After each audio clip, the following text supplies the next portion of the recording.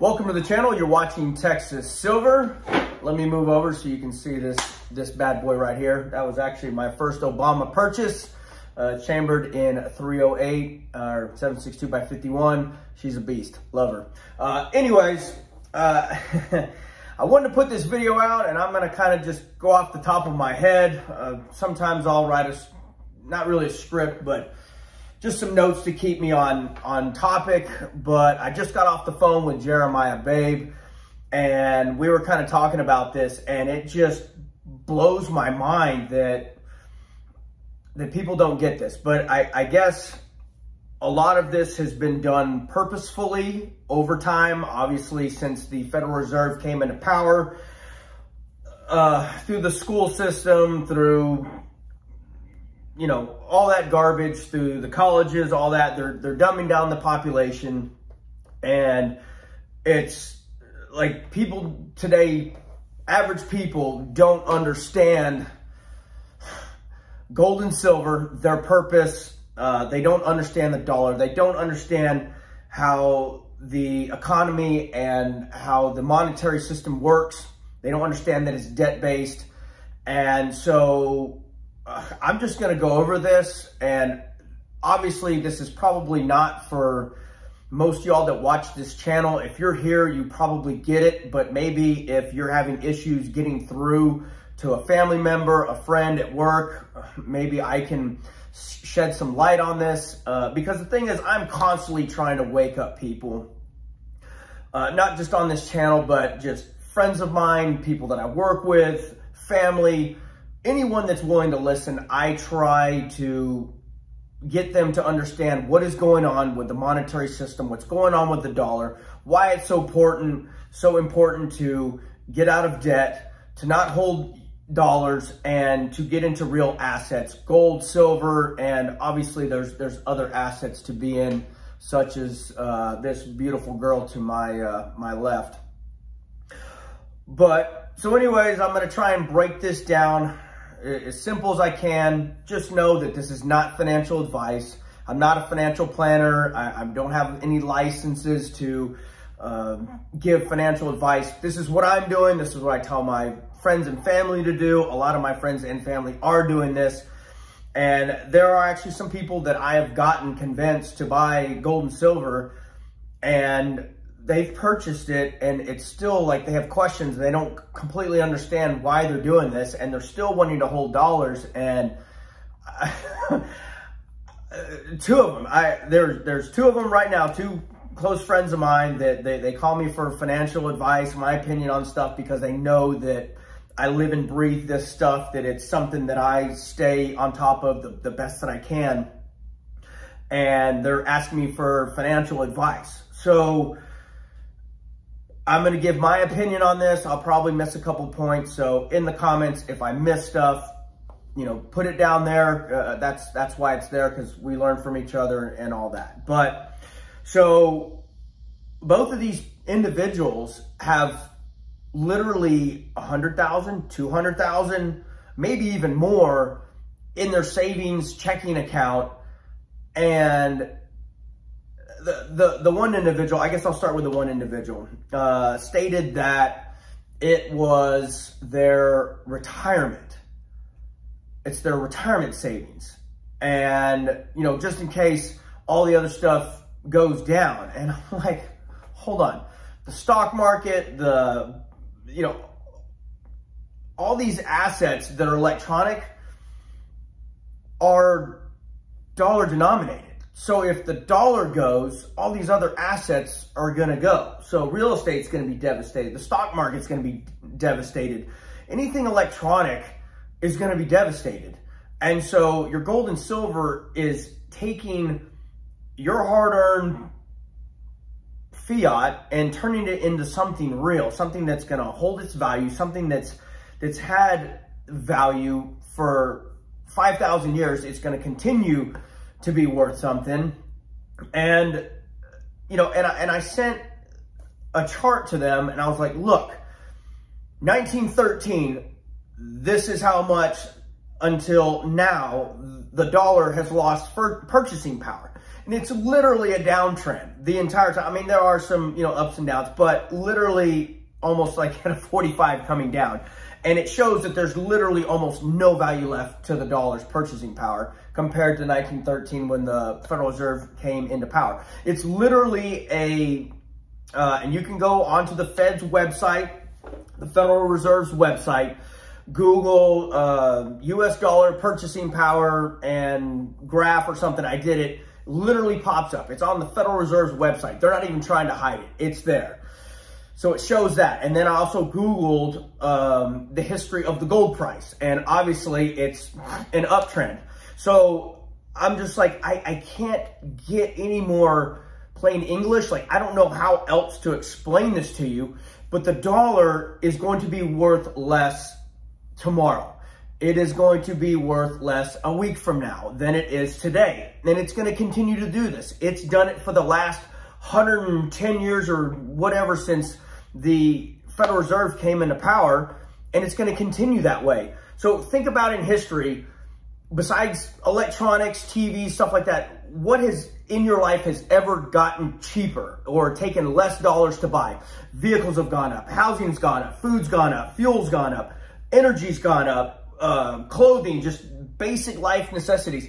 And it's not that these items are getting more expensive. It's the dollar is losing purchasing power. So it takes more dollars to buy the same goods and services that you used to buy a week ago, a month ago, a year ago, 10 years ago, whatever. And then you look at the gold price, and gold, yes, there's pullbacks. It's a market. It goes up and down, but gold has been an uptrend the entire lifetime of the dollar.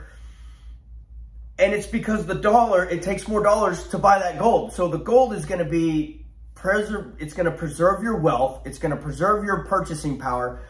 I'm a firm believer that eventually these metals are going to explode. I think we're starting to see the beginnings of that. And so I don't think of it as an investment, but I think precious metals eventually will be an investment. For sure, silver. Silver is going to outpace gold. It's going to freaking explode. So you're taking these dollars that are losing purchasing power every day, fiat backed by nothing. Nothing backs the dollar except for faith. I guess the petrodollar, which I guess that's pretty much gone now that the Saudi Arabia deal is over with. And the U.S. military. That is how we've been able to keep the dollar in power, is because we've gone and asserted our might, our military industrial complex across the world, and pretty much bullied people into having to use the dollar. Well, all that is changing.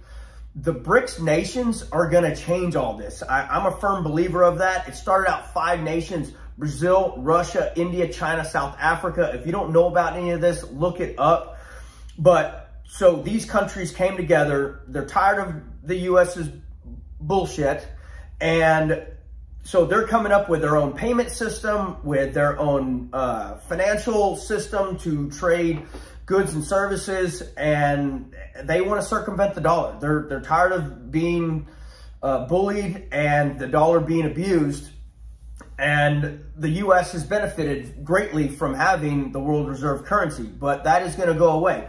So then there's 5 other nations that have joined BRICS, to include the UAE and Saudi Arabia, which are huge OPEC nations.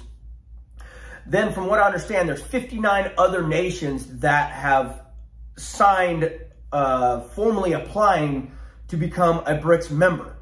I'm hearing possibly October that they're going to release their monetary system to where they're going to be able to settle trade in all their local currencies and also gold. So apparently the word is that this new, and I think it's called the unit, is going to be partially backed by gold.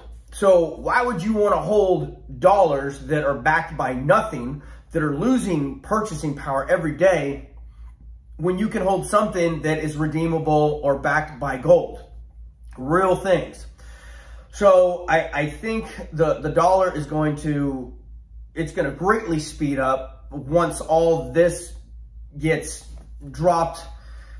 on the U.S.'s lap, you have Russia, you have China, you have India that are buying gold and silver at the fastest pace that they've ever done in history. You have central banks that are doing the same thing. And I had this individual, she got XRP and was asking about that. And I was like, look, I wouldn't invest any more into crypto than you can afford to lose. Could it explode? Sure, fine, whatever. But I'm not in it. I'm not going to sit here and say don't do it. But you, in my opinion, need to have a healthy position in gold and silver to protect your wealth. If you have some money that you can afford to lose, personally, I feel it's gambling. The thing is, cryptos have only been around for 10 years. So they haven't been tested through a recession, a depression. Gold and silver have been tried and tested through both of those. I believe we're in a depression right now. The U.S. seems like they're too scared to even say recession, more or less depression. So can you imagine once they're forced to say recession and eventually depression, these metals are going to explode. But my thing is, the smartest money in the world, central banks and these countries, they aren't buying cryptos. They're buying gold and silver. I want to be doing what the biggest, smartest money is doing. And, you know, I've been asked, well, why don't I hear about this on mainstream media? They don't want to talk about this. They don't want us to know. They want us in the US dollar. The media is controlled by the government. The government's being controlled by these central banks. And they don't want us to know. If they were to even come out and say all this that's going on and the general public finds out about this, what's going on with bricks and gold and silver, it'd be over like that. People would be running to the banks, pulling their cash out, which they're already doing. There's already bank runs going on as we speak. But people would run for exits. Money wouldn't be there, and it would be chaos, blood in the streets within 24 hours. So they don't want anyone to know until everyone knows. And so everyone's going to find out all at once. They don't want to let this out any sooner than they have to. So I think these countries and central banks are positioning because they know what's coming. They're not buying cryptos. They're buying gold and silver. So that's what I'm going to do. Another thing that I talk about with gold and silver, when people ask, I'm like, okay, say you do invest in the market. You have to pay capital gains tax on whatever gains that you make in the market. Obviously, they're not realized gains until you actually cash out whatever stocks or whatever you have going on. Then if you're going through some sort of money manager, they're taking a cut of that. And then when you actually do cash it out, you're going to pay taxes on that because it's taxable income. So it's going to add to whatever you make for the year, and then you're going to get taxed on top of that. So my thing with gold and silver is it's private. It's, you know, no one's going to know about it. If you go take a coin down to a coin dealer and say you bought that coin for, you know, 10 years ago, you bought it for $1,200 or whatever gold was a decade ago, and you take it down there now and they give you $2,500 for that, are you going to pay taxes on that? You know, I'm not saying don't pay your taxes and all that, but you're not going to have capital gains tax, and it's up to you what you want to do with the profits if you want to let the government know about that. But like you're not paying your financial advisor, and that's another thing. People, I'll tell them, ask your financial advisor if you should get physical gold and silver. And I can already tell you, they are going to say no. And the reason that they're going to say no is they don't make a dime off of that portfolio. Any money that you put into physical gold and silver, they don't make any money off of that. So that's when I tell them, look and see what they say and see if they really have your best interest at heart. Because any good financial advisor will tell you, yes, sure, you should probably have some exposure to gold and silver, 5, 10%, whatever. Me personally, I think you need 50% these days, just because of the way everything's going. But yeah, they don't get paid. So if they're advising you not to do physical gold and silver, I would highly question, you know, who are they really, you know, where does their loyalties lie? Are they trying to line their pocket, or are they really trying to help you out? Another friend of mine that you know, has made quite a bit of purchase in metal, still has a couple $100,000 or more in the bank. And I was like, what are you doing? Like, I would much rather that cash come out. Fine. If you want to hold cash, take it out of the bank, put it somewhere safe. But, you know, I understand having 6 months, a year of savings on hand, just in case something happens to you, to where you can pay your bills. I get that. But me personally, I'd rather take that 100, 200 grand, whatever you have, put it into metals. Yes, you do want to have some cash on hand, you know, maybe 10 grand in cash, whatever, 5 grand in cash for emergencies, if ATMs, all that stuff goes down. But take that money and put it into metal, something that you know that it's at least going to maintain its purchasing power. And so these individuals are holding this cash thinking it's a safety blanket. And I'm just like, why are you wanting to save something that I can guarantee is going to be worth less tomorrow? And they're like, well, what if gold goes down? Whatever. Well, whatever. It's always gone up. If it pulls back, fine, whatever. Buy more, buy the dips. But I can guarantee you that the dollar is going to be worth less tomorrow, the next week, month, year from now, whatever. I can't guarantee you that gold is going to have be more valuable because, again, it's the dollar losing purchasing power. But you can look at the trends that have happened over the life of the last 100 years of gold, and it has always gone up. It's an uptrend. So, like, I just don't understand why these individuals want to hold on to dollars. And I think what it comes down to is it's because it's what they've always done. And that's what everyone's always told them since you're a little kid. Oh, you put your money in the bank. You save dollars. You know, that's what you've been told. And that's what I was told. But there was a point where I started realizing that there were issues with our monetary system. And so I went digging for the answers, and I found out all this stuff. That's how fiat comes into existence, and that it's a debt-based system, and that they have to keep printing it or the system dies. And so until someone has that aha moment or starts questioning things and goes to look for these answers, they're not going to know about this. They're going to go by with what their friends do, what their family does, what everyone's always told them. And that's, you work, you take your money and you put it into savings and, you know, maybe invest in the market, but you need to be diversified. I look at precious metals as preserving my wealth insurance. So if you wreck your car, you don't go buy car insurance after the car is wrecked to fix it. They're like, no, that was like, they're not going to cover that. So you don't want to be late to this party. I've been buying precious metals since 2016. I'm going to keep buying it until they finally become just astronomically priced or unobtainable. But that is my retirement. That is guaranteeing my wealth, and that I will have some sort of wealth that I can transfer from this financial system to whatever comes out next. You hold it in your possession. No one, I mean, unless someone comes and physically steals it from you, it's yours. You hold it, you own it, and it's probably the safest. I don't trust these banks. It is the safest place to hold your wealth, in my opinion, is gold and silver physically in your possession. But I keep trying to explain to them how the financial system works, about BRICS, all this stuff that's going on. And to me, it's just, I mean, it's screaming red to me that, like, you need these metals. And I think they get it, but I just don't understand why they want to hold so much cash.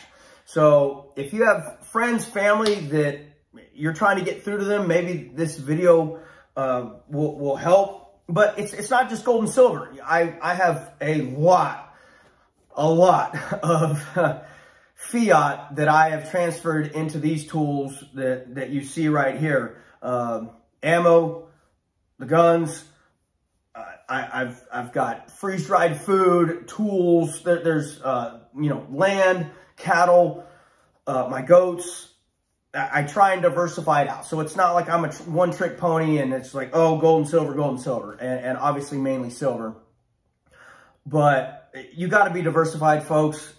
Please, everything that I'm hearing with these banks, a lot of banks are insolvent, on the verge of going insolvent, and that's coming from the FDIC and the Federal Reserve. So it's not even, I mean, it's, for them to be saying it, it's got to be bad.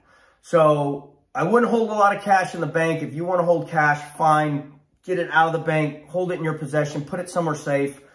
But I think gold and silver is the place to be if you want to preserve wealth. If you just need a lot of wealth preservation in one small package, I think that's a very good place to go. Obviously, you need to have your water, your food, your security, and all those things. So, yeah, I guess I'm going to leave it at that. I know I probably missed some points, but please don't be in the U.S. dollar. Be in anything but the U.S. dollar.